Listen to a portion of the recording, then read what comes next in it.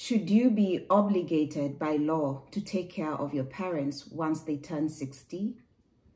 That's what's happening in Kenya. So yesterday there was a ruling by Justice Anthony Mrima saying that children have a constitutional duty to take care of their elderly parents. Now, I have no problem with the judge. Judges normally issue rulings based on prayers. So somebody must have applied, somebody must have filed that case based on far-reaching or wide-ranging concerns amongst perhaps the elderly people. We don't know what drove them to file that lawsuit. I've watched Justice Anthony Mrima, and his rulings have been very sober, very concise. I like him. And so, but at the end of the day, the reality of enforcing such an order is, because one cannot give what they don't have. So if somebody is living in a one-room apartment, then how do you take care of your parents? The thing is, what did the parents do? How did we get here that you're desperately going to court to ask for court orders to be taken care of? How did we get here? We got here because of your complacency, because of your naivety, because of your collective stupidity. All of you were there, and we were talking about this the other day. The thing with the older generation is you people don't like taking responsibility for your errors. You were there in a time of plenty. You guys were living the reserve. You're living the up country. You come to Nairobi with just your ID. You are guaranteed a job. Once you get a job, you're guaranteed loans, access to loans and mortgages. What did you do with that? The things that you should have foreseen and mitigated. You see, we were talking about the poor electoral choices the other day, and everyone has been all up in my grill saying that, Francis, you're being unfair to the older generation. No, but they're stupid.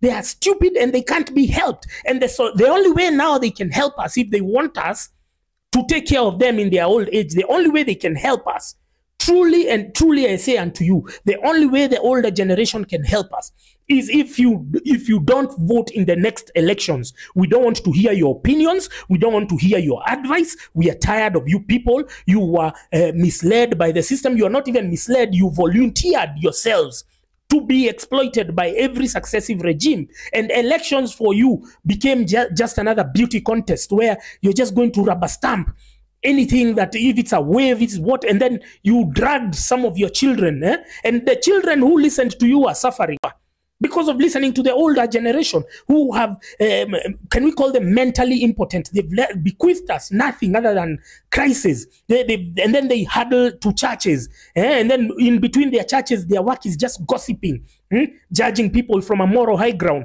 They didn't create any opportunities for us. They've just been building churches here, left, right, and center. Do they deserve?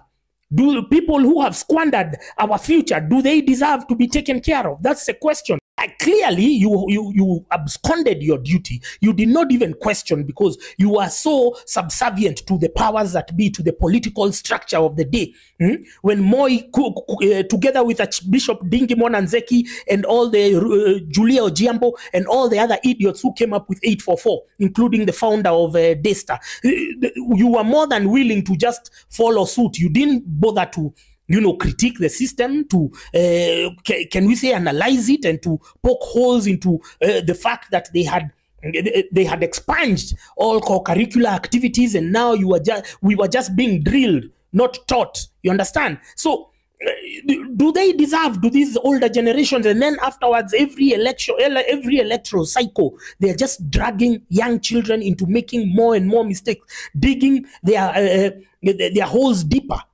So, and then you look at now, you're the landlords. You're the landlords. Your work is just increasing rent for no good reason. It's not that you've improved the house. It's not like you've painted it. It's not like you've done anything. But every year or every 2 years, you have to increase rent because it's supposed to be done. You understand?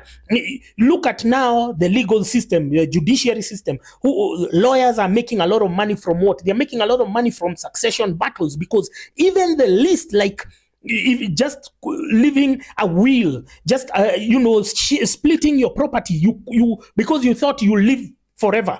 You never thought a day you will come where you'll need your children. So And then the ones who are there, they sell their property, they take everything to church. Why aren't churches being compelled? The churches which have benefited from the money of these same people, they have the churches have taken more money than the families themselves. Why aren't the churches being compelled to take care of the elderly people?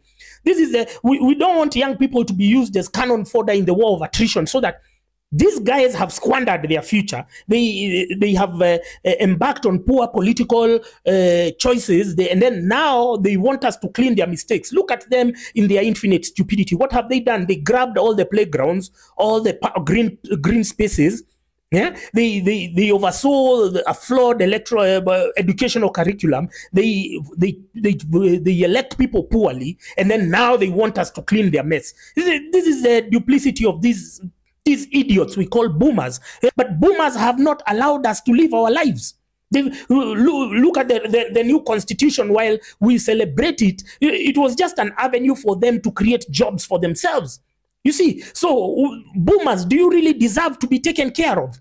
If you want to be taken care of, and that's why I told the young people, you have to negotiate with your parents and grandparents and tell them it's in their best interest not to go and vote, because we want to build a new future. We want to chart a new destiny away from their stupidity, away from their collective naivety.